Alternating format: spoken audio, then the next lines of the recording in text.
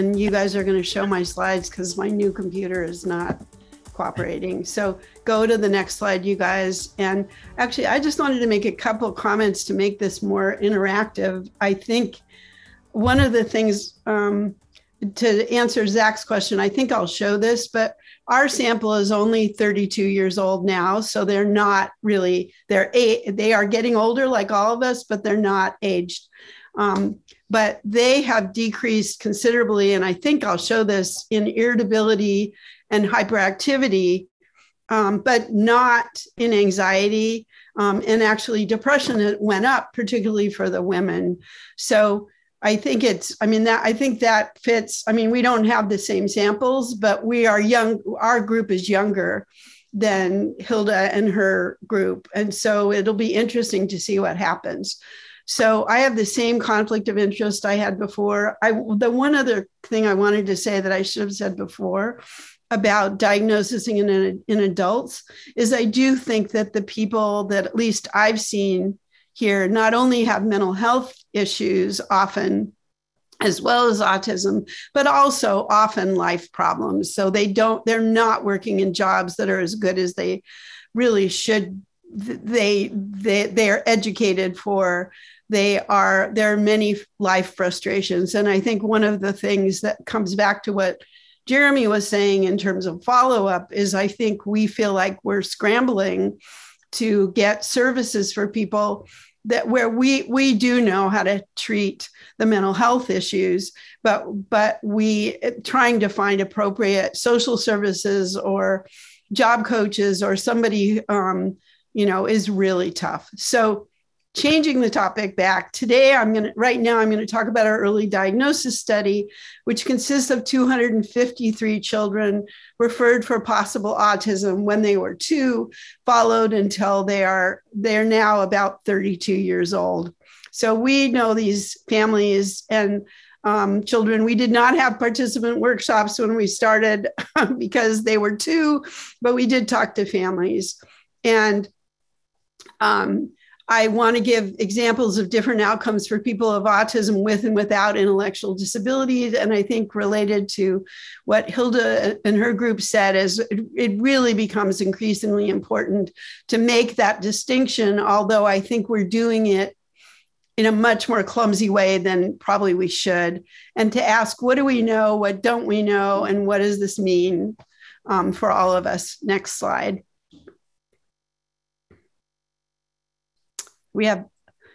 So this study was started with multiple measures. We used both parent reports with the little kids and direct observations and direct testing. We had 192 consecutive referrals for ASD. So not all of them had ASD, but they were referred for ASD. 21 kids who were 2-year-olds who had some kind of developmental delay, but theoretically not autism. We added 54 more kids at about age 9 who had early diagnosis. This sample is mostly boys, 75% boys. So not a lot of females, although we have some. It's also about 75% white, about 20% African-American, and 5% rest. What is unusual about it is that we have families from North Carolina, Michigan, and Illinois. We have more than half of our families are actually rural families, and this is not a group of upper middle class families. These were early diagnoses for free, starting at Teach. And so that it is different from most of the studies. Okay, next slide, please. Actually, can you go one more slide after this? One more forward. One more. Okay, so we have managed to see these families at 2, 3, 4, 5, 9.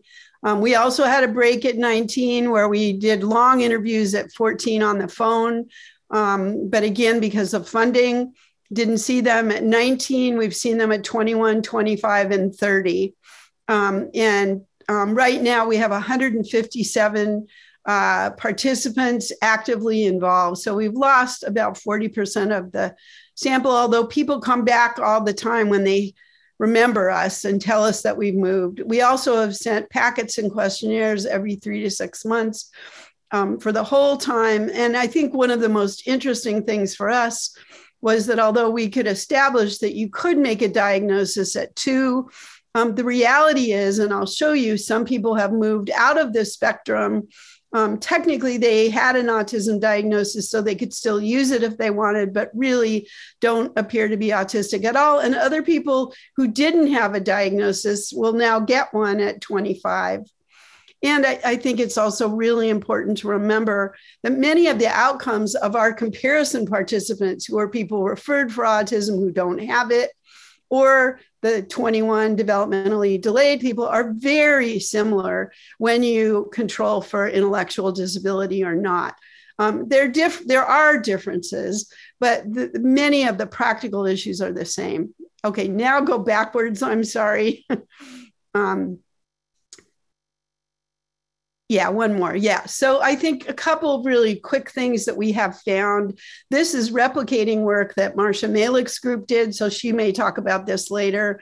But because we can't follow these same people for so long, we've been able to look at changes within them. And one of the things that we found that Marcia had initially reported is that Vineland scores so actually do go down after people leave structured schooling. And so I think this is of great concern. And we're trying to figure out which scores and why. Next slide, please. But I think it's an important thing about that whole cliff. We also have found, I think much to our surprise, that this is using Julie Taylor's vocational index, but just that on the whole, people were quite stable in the kinds of activities that they participated in from young adulthood into older adulthood. And the reason why this is important is that we meet many parents, particularly of more cognitively able people, who really hope that their kid is going to just snap into easily getting a job when they graduate from college, or even before then, or they're not even going to high school, but they think that somehow everything is going to merge. And at least in our sample, it was very predictable who was going to make it in regular society. And that we created a 10 code, which is really full-time employment, which is not something most of our participants have, but it is possible. But those people who got it were working part-time before that and managing to go to school. And so we just need to try to figure out how to help people more get started earlier, not necessarily in working, but ways that lead to working. Okay, then go forward. Sorry, you guys, 2 slides. So our goals for the last few years, as our participants have gotten older, is to better understand the opportunities and barriers for them, define what are achievable positive outcomes. And I think we've been similar to Hilda and her students in focusing on things that can be changed and relate current outcomes backwards, so we can give better advice about what people can do. Next slide, please. So, and then just go ahead and fill this slide in. You guys, it's animated. So one of the ways that we organized, and this is work by Jamie McCauley, a postdoc with us who's now a faculty member, but was how can we organize the degree to which people have autonomy and independence? And this does involve some judgments, which I think we talked over with many of our participants and their parents, but this is not the answer for all times. But we decided we would take sort of Autistica and the World Health Organization's organization of having a role in the community, which we defined as having a friend, at least one friend, living independently, we defined as living on your own, and being able to pay for most of what you're spending. And current work was a full-time job. And so what you'll see here is along the bottom is the green are people that sort of met the initial criteria, and the pink is didn't come close. And then the orange and blue are somewhere in between. And when you add this all up, when we look at how many people, and this is of our group without intellectual disability, and I should say here, we define this as an IQ over 70, but the mean IQ for people in this group is actually over 100. So it's really average. And so you can see that we have about a third of the sample doing well in terms of these three domains. We also have a quarter of the sample who's not doing anything, which means they're not doing anything in the day. They're living with their parents and they're socially isolated. And then we have a substantial group in the middle. And I think this says more about us and the services we provide than about them. Next slide. One of the things that we were very surprised at was also changes in diagnosis. And so the way these slides are made is each line, the endpoints at age 2 on the left and age 25 on the right are determined by us. So those were fixed endpoints. But what we were interested in was how did people get from 2 to 25 if their diagnosis changed? So if you look at the bottom left slide, I think that's the simplest. And here you'll see that the blue line are people who had a diagnosis at age 2. This is all people without intellectual disability and also had it at 25 done independently by a different examiner who was blinded to the initial diagnosis. So that is the biggest group.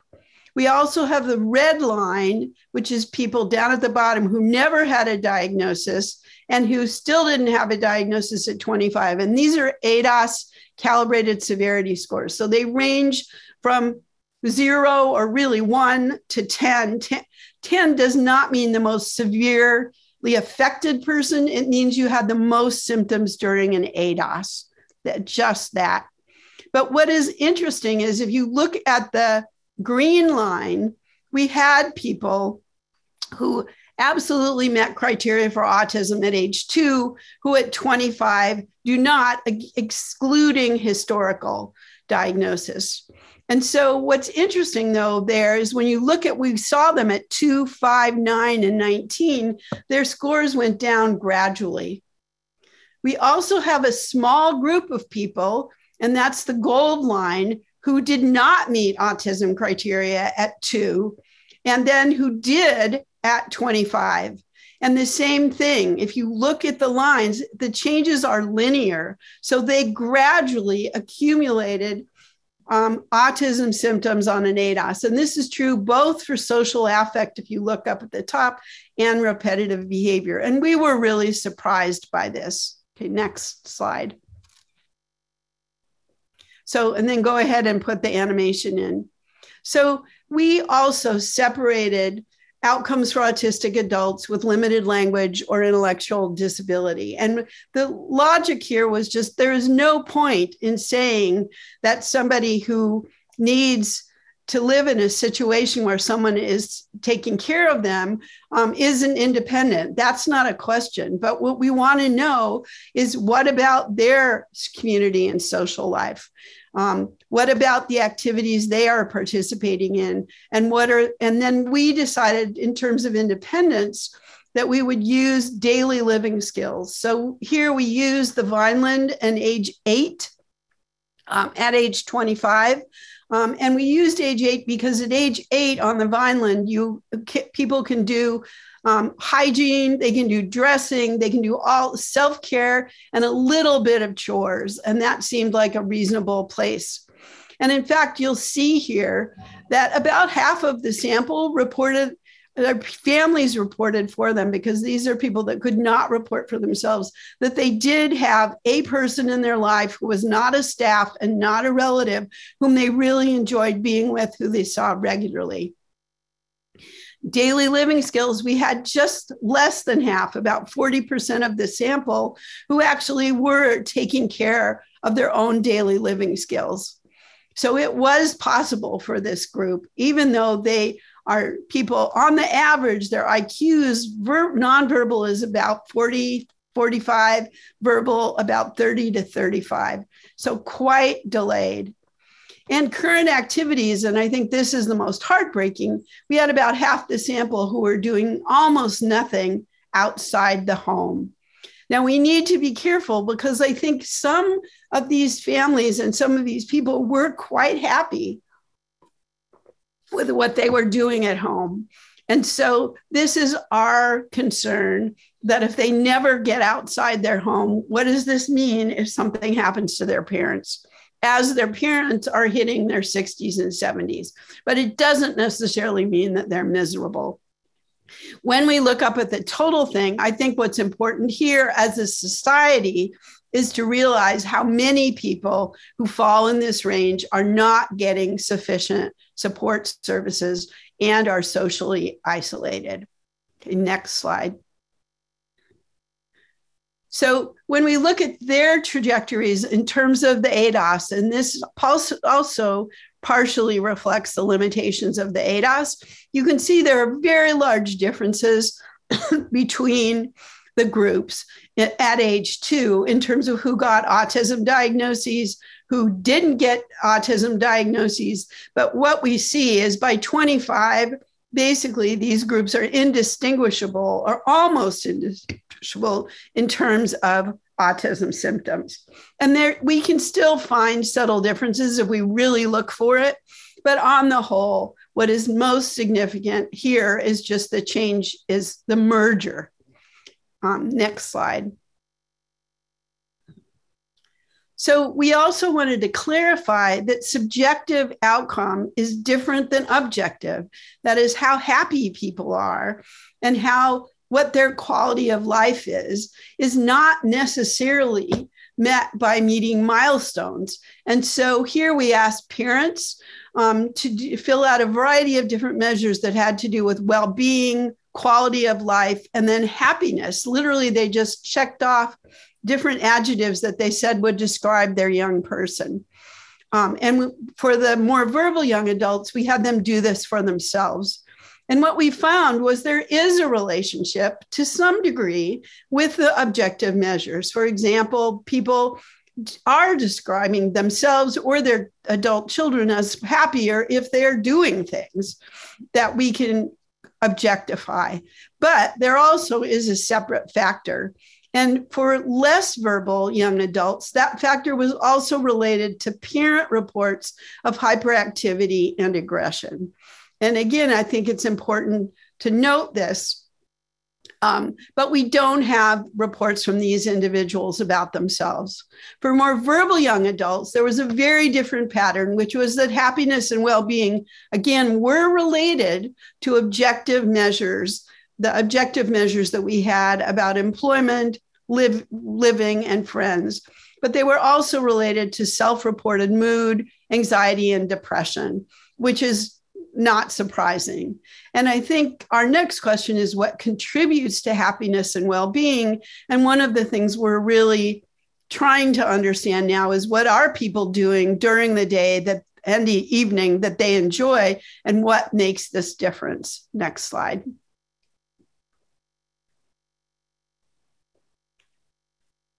So I think we can ask why are developmental pathways and trajectories important. I think people already covered this, but we really did want to know what can we predict about what is ahead. And we can predict a lot of things, although we need to be very, very careful. I mean, we're up to age 32. And there's some things you can predict. For example, diagnosis of autism is possible at age 2, but we also know that sometimes it changed. We can select goals for intervention, that things that are going to change anyway that we don't need to worry about. And knowing when to intervene is also an important piece of information. Next slide. So this is a slide from the Lancet, but I think the point here is these are some things that we've been able to identify as milestones at different periods of time. And if you see these slides later, you can spend a little more time looking at it. But we have been able at different ages to identify different predictors of both positive well-being, but also objective independence. Next slide. And then I think key messages include that subjective and outcome objective measures are related, but not the same. We'd like to know better how we can do subjective measures with people that are less verbal, that often the ASD outcomes are not that different than other people who had similar developmental disabilities, but we can't deny or underestimate the effects of intellectual disability. And I do think we did not pull out a middle group here, so we need to be careful. But certainly if you have an IQ between 30 and 45, your life is going to be different than if you have an IQ of 100. We also can't underestimate the importance of trajectories, and maybe someday we'll be able to do a better job looking at these. And we need to remember the role of families, because families are very involved in many, many cases, including more cognitively able adults. Next slide. I think we want to remember strengths. And that is something that we always get data on, but we don't know where to put it in the research literature. And many of the people in our sample, and we heard today with the parents talking, and yesterday with the self-advocates talking, that strengths and just love and interest, for example, in music, make a big difference. Next slide. And I think we need to remember that autism isn't all that's problematic for many families and individuals. And so we've been trying hard to remind our colleagues, for example, if somebody is out of work and you're doing CBT once a week, try to put some effort into helping them find a job, for example. Or if someone is having a marital crisis, don't just sign them up for a mindfulness program, even though the mindfulness may help. Also to remember strengths. Next slide. And last, I think this is also from the Lancet Commission, a slide by Andrew Pickles, the idea that if we raise the bar, that's the little red dotted line here, for better recognition, better support, and better societal adaptation, and this is also true of non-English speaking countries and non-Western culture, we can pull everybody up. Life will be better for people across cognitive ability. And that's what we want to do, is work together to accomplish this. Thank you, everybody.